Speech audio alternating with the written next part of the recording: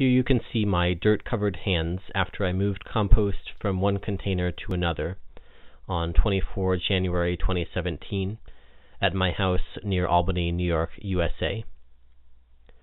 The rest of this video shows close-up footage of my dirt-covered fingers, shot using my microscope camera. Ordinarily, we might think of moving dirt as morally neutral, but on closer inspection, we can see that grabbing clumps of dirt in a compost bin can crush small bugs. The tiny white bug here looks like it was maligned by my finger.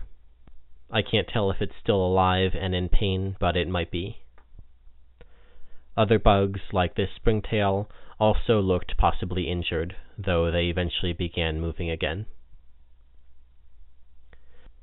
An alternative to using fingers to move compost could be to use a spoon, but this is arguably even worse because it runs the risk of cutting worms in half.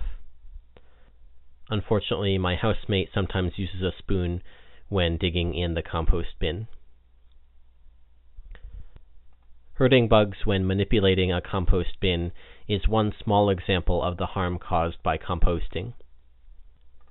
The greater harm is that composting creates huge numbers of animals, all of which will die, often painfully, in some way or other, often not long after birth. I oppose composting for this reason, but can't convince my housemate to abandon the practice.